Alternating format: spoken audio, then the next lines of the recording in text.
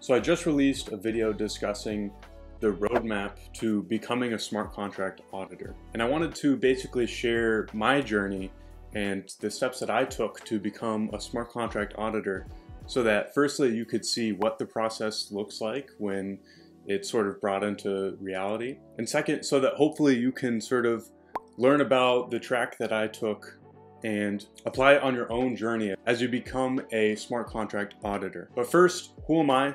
My name is Owen, and over a year ago I founded Guardian Audits, and ever since then we've audited hundreds of smart contracts and uncovered dozens of critical and high vulnerabilities. And my goal is to distill down everything I've learned over this past year plus and give it to you so that you can learn much faster than I did and ultimately become a much better smart contract auditor than I ever could be. All right, so let's get right into my journey as a smart contract auditor.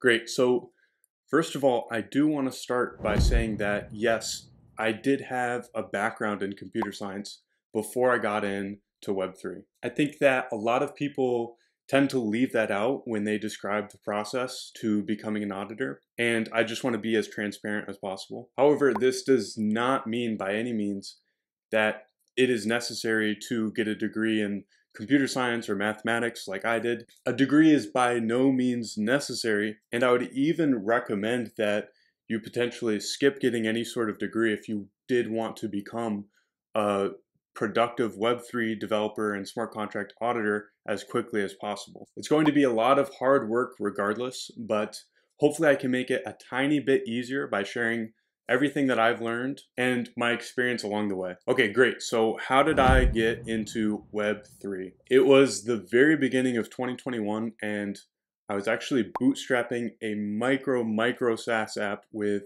my best friend and co-founder Daniel. And we were literally so small. We had less than 10 paying actual users for the entire app. And what we were doing is we were helping small e-commerce brands get followers and make sales on Instagram with automation. It was absolutely, without a doubt, the hardest I've ever worked, but also the best time of my life. We were shipping new features that our users wanted to use every single week, and it felt so amazing to be able to get their feedback and immediately iterate and improve the app to their liking. We were getting great results for our users, and everything was going absolutely fantastic until suddenly Instagram had updated their platform in such a way that basically invalidated our software app, and there was essentially no other choice but to turn our SaaS app off and let our beloved users go. Essentially, we learned the hard way why you shouldn't build on top of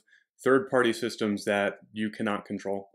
For a few months after this, we were basically in limbo. We didn't know exactly where to go, what niche, what market to get into, and we tried many things. We tried making a web app builder, we tried Forex journal trading software, we tried software developer hiring software, we tried LinkedIn lead generation, we tried e-commerce coaching, and the list just goes on and on. But around this same time, Bitcoin had precipitously dropped from around 60,000 to something like 30,000 in the matter of just a few weeks. This was in May of 2021, and the crash basically just raised alarm bells in my head. At this point, I really had no opinion on Bitcoin or crypto in general, and I immediately just started to research everything I could about Bitcoin and blockchain technology in general. And the entire time as I was learning about this new foreign land, the famous Warren Buffett quote just reverberated throughout my head.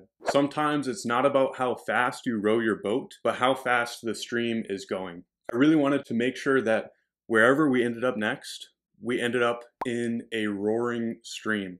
And basically, shortly after reading Mastering Ethereum and understanding all of the sheer possibilities and ways that this marketplace can grow, I decided to dive straight into the smart contract space. And I basically began by just investing in DeFi projects and subsequently learning everything I could about DeFi. And this was around the time where Ohm forks were really taking off. So naturally, I got really interested in the Olympus model and slowly came to understand this model at a really deep level. And I saw an opportunity to create a new kind of optimizer vault that optimized these rebase tokens. So right away, me and my friend Daniel started development immediately. We spent months just learning the process of smart contract development and building out our vault. And this is where I really became familiar with Solidity as a language and the common roadblocks that Web3 developers have to deal with. Through this, I really became familiar with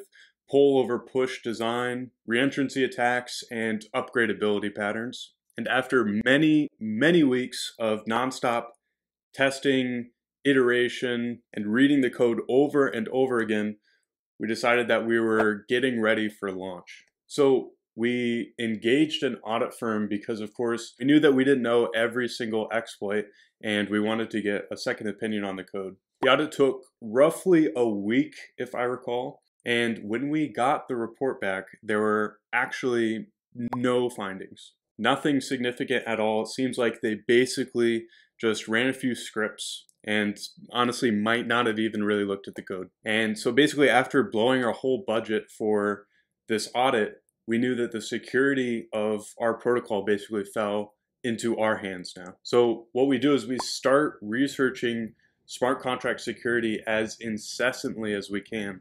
We basically scour the internet to find anything and everything we can related to security and pour over all of these resources and try to index them into our brain and think about how these can break our current system. We write thousands of lines of tests. We learn about static analysis and fuzzing, and security really envelops our entire life. My roommate at the time even told me that in my sleep, I was even talking about Web3 security and stuff like this. And during this time, we actually found several vulnerabilities and bugs that the so-called audit did not uncover. And it becomes abundantly clear to us that there's a big issue here. There was absolutely no way that we could have afforded the exorbitant fees levied by top audit firms. And it seemed like any other firm that was within our budget was on the order of magnitude of soaking a few $1,000s in a toilet. So immediately we devised a new model that solved the issues that we experienced with the auditing process, and that was pay per vulnerability. We would charge just simply a small down payment just to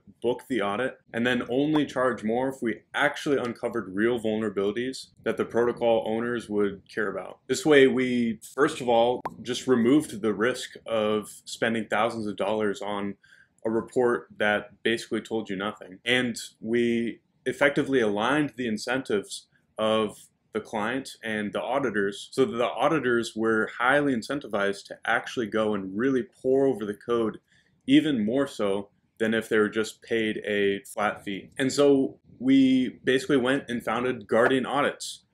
And ever since then, we've been offering pay per vulnerability audits to all sorts of protocols throughout the space. And that's basically been my journey as I initially got into being a smart contract auditor. And I am absolutely still on this journey, learning and growing every single day. And I really look forward to learning from everybody else in the community and continuing to grow with you guys. If you want to embark on the rest of this journey with me, go ahead and check out our community of like-minded auditors at lab.guardianaudits.com. Here you can meet and learn hundreds of like-minded smart contract auditors who are all trying to grow and become the best smart contract auditors that they can be. All right, friends, that's all I have for this time. I'll see you in the next one.